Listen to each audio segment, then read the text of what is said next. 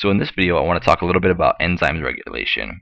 And it's very, very important to understand enzyme regulation just because we're going to talk about a lot of different enzymes and a lot of different pathways, including glycolysis, the TCA cycle, and others. And so we need to understand how enzymes are regulated. So there are particular ways to regulate enzyme activity. And it's also important to kind of keep in mind, how should we know if an enzyme is going to be regulated? Which enzymes would be regulated, right? That's what we want to keep in mind and consider and be able to think about. So one of the ways, there are different levels of regulation. For instance, if there's a particular enzyme that you have to remember that enzymes are proteins, right? And proteins come, if you recall the central dogma, they come basically from DNA.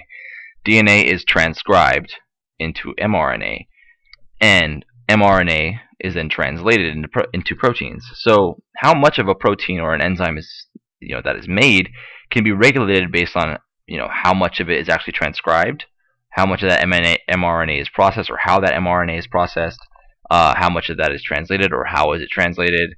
And proteolysis is proteolytic level, sort of describes the proteolysis is simply the breaking up of a protein.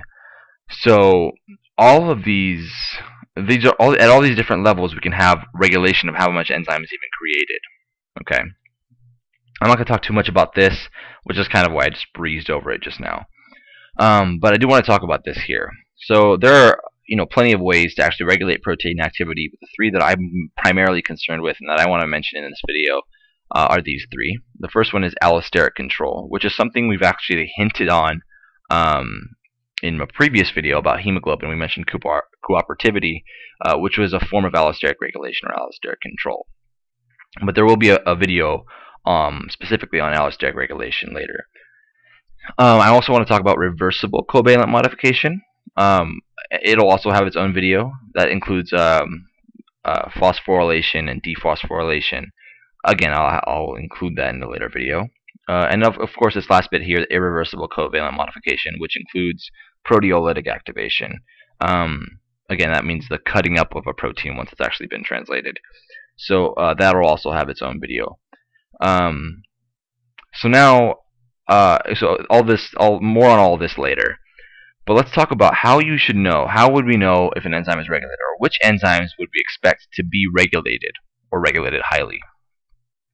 And let's think about this. Enzymes that catalyze reactions that are pretty much irreversible. So if a reaction is pretty much irreversible, then it's going to have a delta G that's large and negative, which sort of means that it is a spontaneous or a very spontaneous reaction, right? So if something's going to be very, very spontaneous, the reverse reaction would be very non-spontaneous, would require a large input of energy. So if an enzyme is irreversible, right, then we want to make sure that if that reaction actually goes, right, that we want to create that particular product. Because if it's irreversible, we can't undo it, right? So basically, the reasoning behind this first thing here, the idea that we would expect enzymes that catalyze reactions that are irreversible to be highly regulated, because we want to make sure that if there's a particular irreversible step, right, that creates a particular product, we want to make sure that that irreversible step only happens when it needs to happen, or when it should happen. Because if we can't reverse it, that's a bad thing, right? So we want to make sure that the enzyme that catalyzes a reaction that is irreversible is highly regulated, so that the reaction doesn't occur needlessly. The second thing is enzymes that catalyze reactions or catalyze the first committed step in a metabolic pathway. What is this idea behind the first committed step? Excuse me. If you think about it, the first committed step is the first step that commits to a particular pathway. Now, I've drawn out this sort of idea here to kind of represent what I'm talking about, or what I want to talk about here. So if we think about each of these, A, B, C, D, all these different little things here, as being substrates and products of particular reactions. For instance, A to B is catalyzed by enzyme 1, B to C, enzyme 2, and so on and so forth. Notice that once we get to D here, D can either go through this path to create E, F, and G, which is this pathway's end product. This thing here is an end product. Or D can go down this pathway, X, Y, and Z, and create Z, which is also an end product. Now these are two different pathways. So in essence, D can go to either E or D can go to X. So both of these steps, right, D going to E, once D has gone to E, it has committed to this pathway, which has the G as the end product.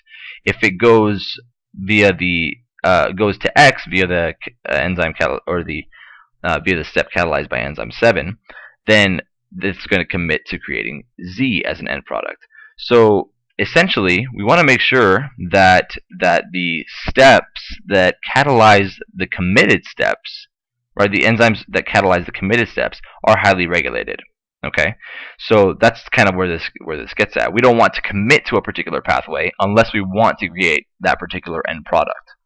Another thing I want to mention is that as far as how that is sort of regulated, we would expect enzyme 4 and enzyme 7 to be highly regulated because they both catalyze first committed steps, right? So we would expect enzyme 7 and enzyme 4 to be regulated, right? Oftentimes, the end product of a particular pathway inhibits the enzyme that catalyzes the first committed step. So in this case, G is the end product of this particular pathway, this top pathway here, which enzyme number 4 catalyzes that step, that first committed step. Here, Z is the end product of this pathway. It would inhibit enzyme 7. So I put this little negative sign here to sort of indicate that these end products would inhibit the first step that commits to that pathway. It makes sense, right? Because if you don't want to create, if you have a lot of G, for instance, you have a bunch of G's hanging around, these G's, you don't want to keep creating more of them. So the best way to stop the production of them is to stop the step that commits to creating G, right? And the same thing here with Z.